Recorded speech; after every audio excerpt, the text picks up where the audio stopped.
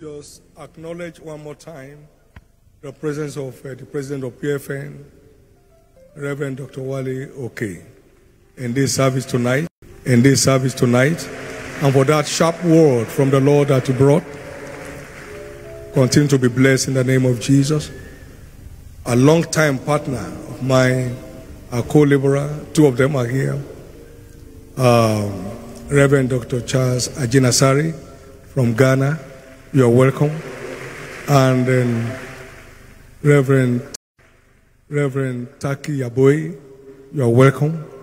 God bless you. Amen. So glad to see everybody. You are all getting younger. Amen. Praise God. Well, freely you have received, and freely give.